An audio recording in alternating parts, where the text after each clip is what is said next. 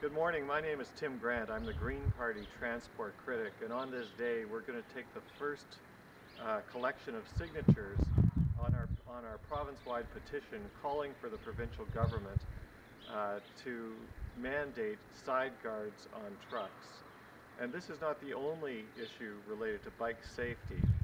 There are many in the province, but it's a particularly timely one because of a very tragic accident that happened in the west end of Toronto not very long ago.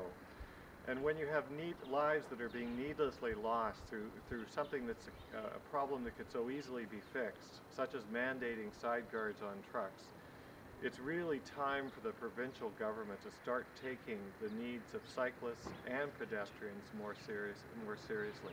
So this petition that we've started is really the first step in that process. And each time we collect 500 signatures, we will take those 500 signatures to the minister's office and continue to keep pressure on him.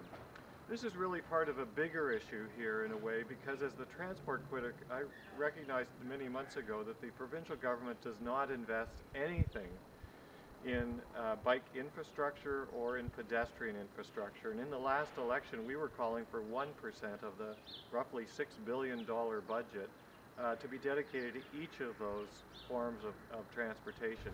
Thank you very much.